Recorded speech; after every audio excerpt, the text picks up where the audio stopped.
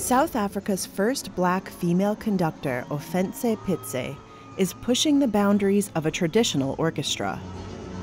Performing on the stage of a crowded Johannesburg theater, she's mixing jazz, pop, electro house, and classical styles to create a whole new sound. I never saw, an orchestra that looked like me, and I consume a lot of orchestral music. So you're from your Berlin Philharmonics, all of these other things, right?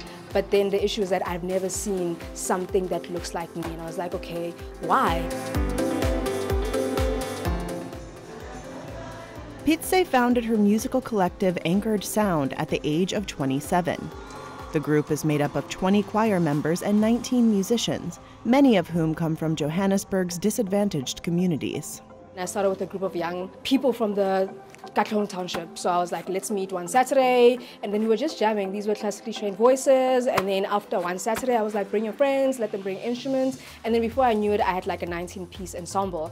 And then after the 19-piece ensemble, I was like, shucks, who's going to conduct this? So then that sort of like prompted me to learn how to conduct. Pitse says she hopes to create an innovative Coachella-level experience for the audience.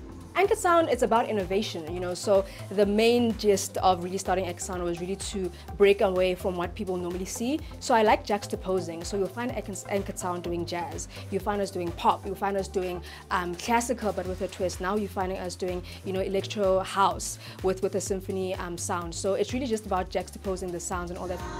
Pitse says she wants to take the orchestra to new heights and set a new international standard. Audience member Kungwano Matswane is already a fan. Ofentse was incredible on stage.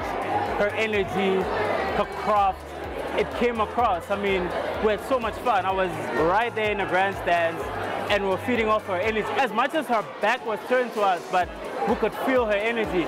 The way she was conducting the orchestra, the way she was conducting, the backup singers, the instruments, it was incredible.